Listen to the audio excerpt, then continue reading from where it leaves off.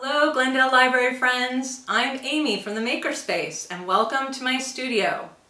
Today we're going to make this super cute owl-shaped pillow, and if you're feeling really ambitious, you can make a whole trio of these pillows, a small, medium, and a large. Today I'm going to show you how to make the medium-sized, and you can apply the same steps and use our patterns to make a small, medium, and large if you want to later. All right, let's get started. These are the materials that you will need for today. There's a few items I'm going to show you. First, you will need some polyfill. It's a polyester fiberfill stuffing for your pillow.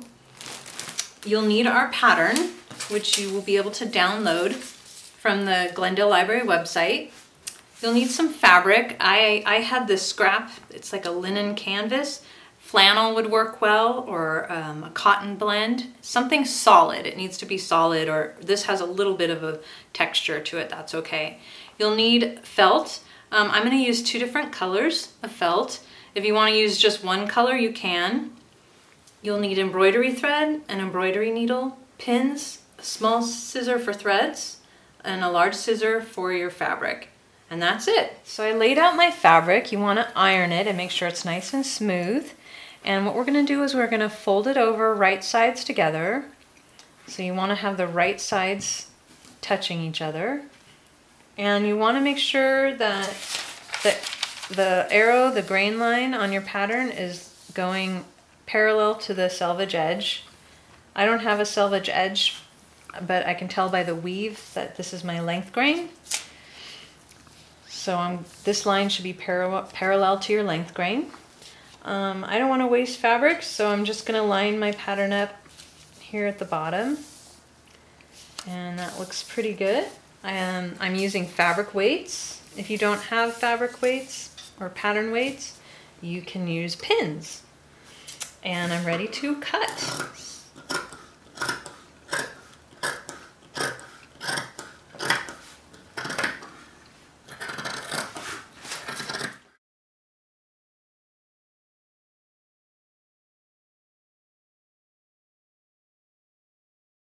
Now it's time to cut out the forehead for the owl, the forehead part, and these haunches. So we're using felt for that. So this is my forehead pattern, and I'm just placing it on my felt. I'm going to use these straight edges. Saves me time in cutting. And we only need to cut one. We don't need to cut two. Pattern should tell you only to cut one. And then for my haunches, I'm going to use the green felt, and I do need to cut two. So I'm going to fold my felt over, and felt doesn't have a grain line, so you don't have to follow where the arrow is with the grain on the fabric. It doesn't have a grain. So you can angle it any way you angle your pattern any way you want to make it work. And I'm using pins because these pieces are so small, I can't really use the fabric weights. So I'm just getting them pinned down like that, and now I'm going to go ahead and cut them both out.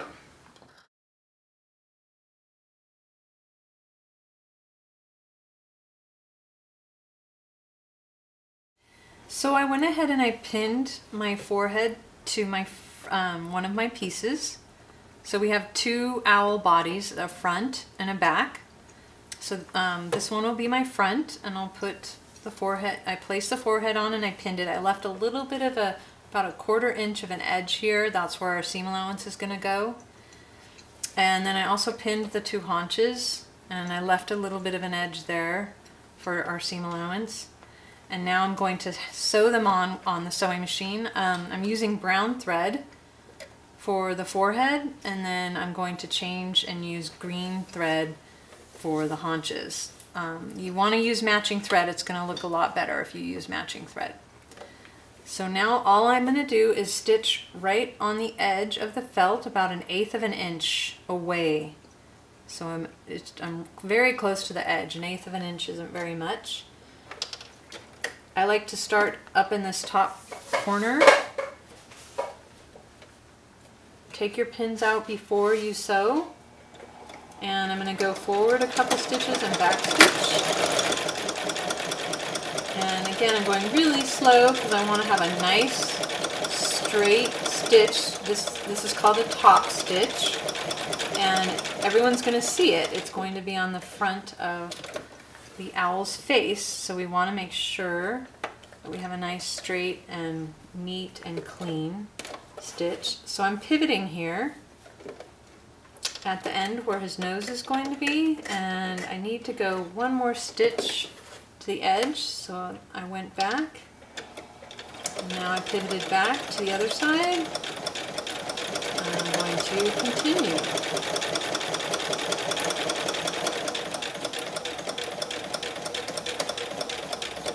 And when I get to the edge here, I will stop on this little point and turn. And again, I didn't go far enough, so I'm just going to hand crank a little further and turn. And now I'm going to continue stitching the top of the forehead. This top part should not show. Hopefully it'll get caught in our seam allowance and it won't really show.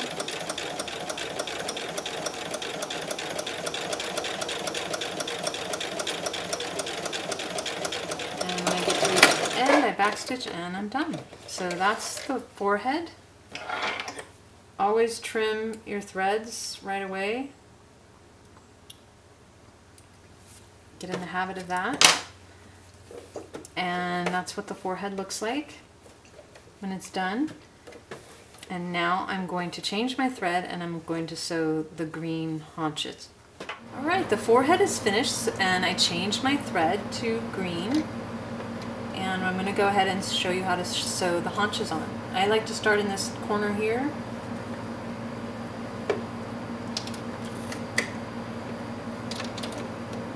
And it's the same technique as we did on the forehead. I want to stitch about 1/8 of an inch from the edge of the felt.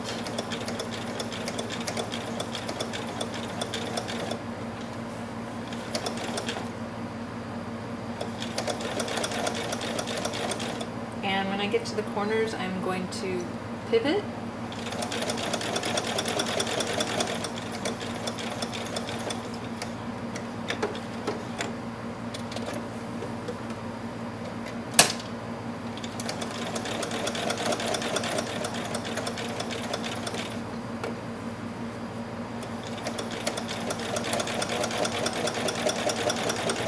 And that's how you sew on the haunches. When you get to the end, don't forget to backstitch.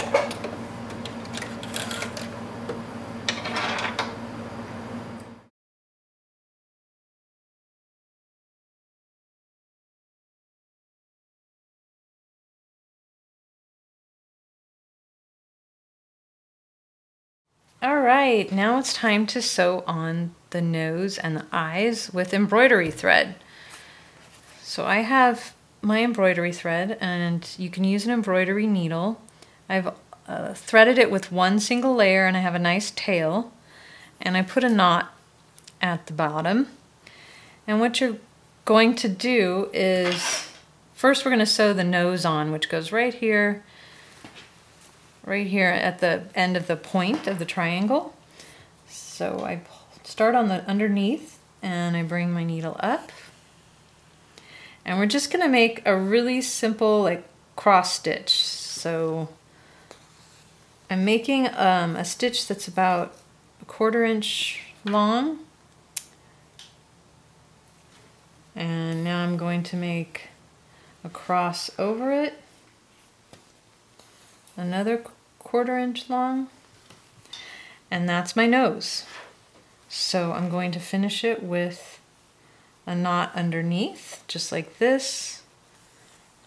Grab a piece of the fabric and I bring my needle through the loop and make a knot and trim it off. So that goes really fast, and he has a nose. If you want to make it thicker, you can. I like it kind of like that. Now I'm going to make another knot, and I'm going to do the eyes. So the eye placement is 2 inches from the nose and a 1/2 inch up. So I already marked with some chalk where mine goes. So you go 2 inches over with your ruler from the nose and then a 1/2 inch up. And then you do the same on this side, 2 inch over and a 1/2 inch up. So I've already marked mine with chalk. So I'm coming straight up through the eye, and I just want to go up and down a few times and make a little round eye with some stitches back and forth. I'm going to make it a little more thick than the nose. I'll probably do like 4 cross stitches for the eye. So after you do this one, then you'll do the other eye. And then we're ready for the next step.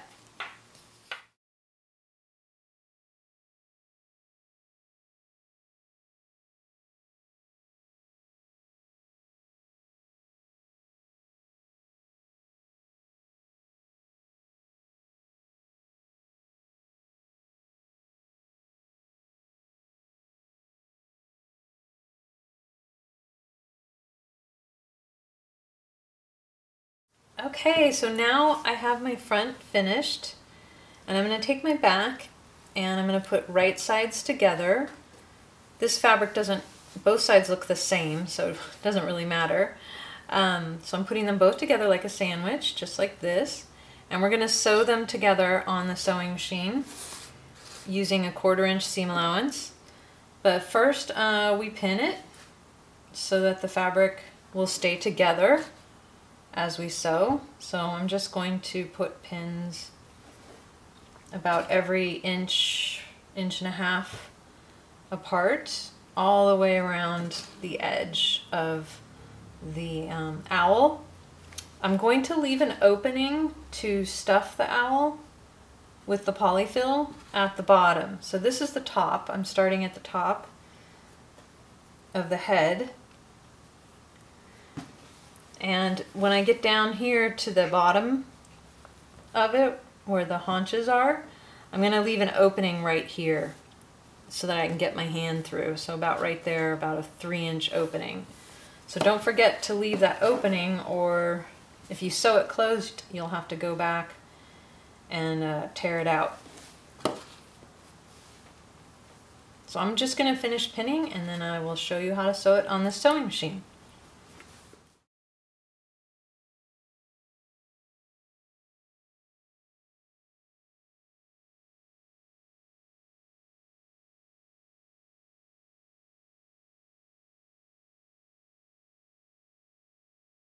Okay, I finished pinning, and we're going to sew a 1/4 inch seam allowance around the edge.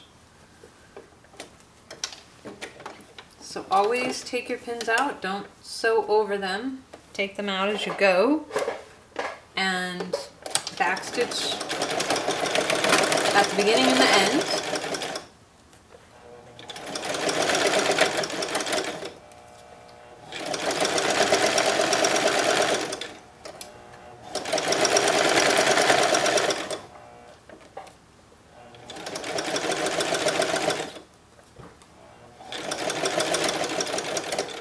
I'm going to pivot here, so I'll leave my needle in, lift the foot, turn and pivot. And now I'm going to finish the whole owl, and don't forget to leave the opening.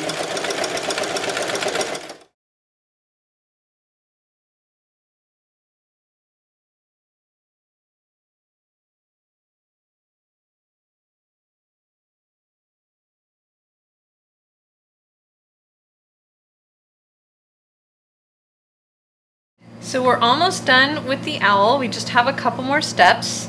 Now, after you've sewn it together, you turn it right side out. If you've left a big enough hole, it shouldn't be too difficult. We're gonna hand stitch the hole closed after we stuff it. Since we only did a 1/4 inch seam allowance, we don't have to worry about ironing anything. You can't really iron anyway, you can't get into the seams. We don't have to trim anything off. So I'm just straight to turning it inside out. I'm using my fingers to get these little sort of ears out here on the owl, or points of his head. And I'm using my hand to get these edges pushed out.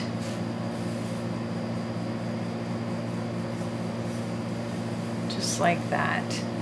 Now I'm going to go to the iron and give it a nice press, and then I'm going to come back and start stuffing it. So I finished ironing my owl. I do encourage you to do the iron, just a quick press, it does help.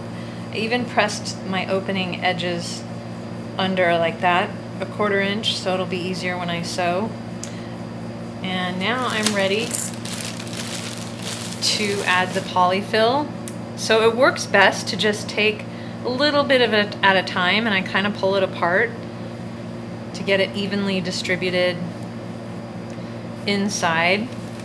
And start with the corners that are the furthest away and get them filled up, and slowly work your way down. Then work over here and get this corner, and then slowly work your way down, and you'll get the most evenly distributed amount of polyfill in.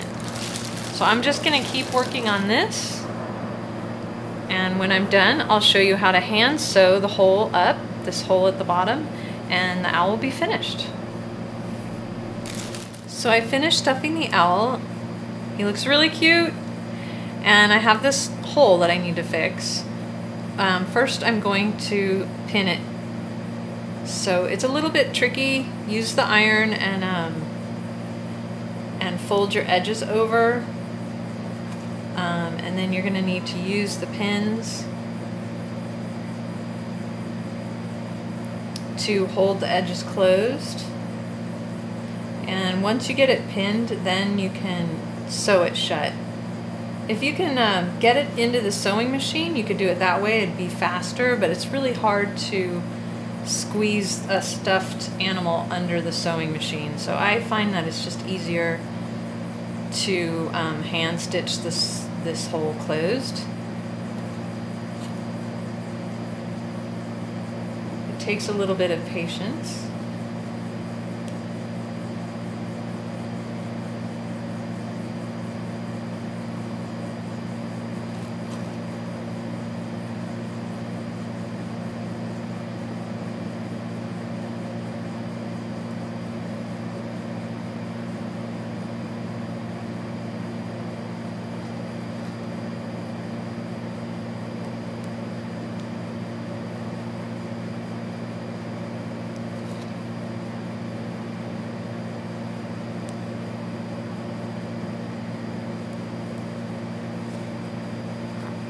Okay, so to close it up by hand sewing, I'm not going to put a knot. I'm just using a single layer of thread, and I'm going to make an invisible knot. So I'm starting right at the opening, and to make an invisible knot, I don't pull my thread all the way through. I stop, and now as I'm going through a second time, I go through the loop. Whoops. I got caught on one of my pins. So I'm going to start over.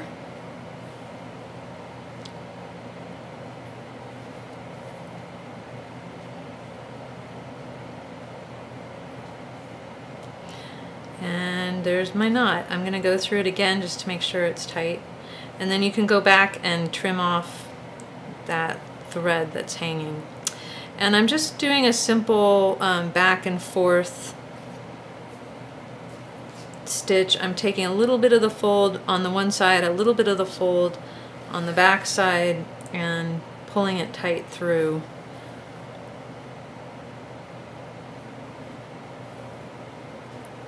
And I'm making my stitches really close together so that it'll hold nice and tight.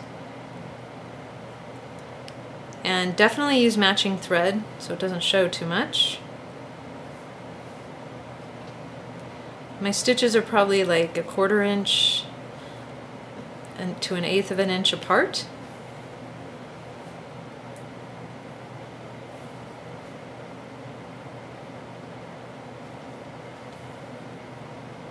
And we're almost done here.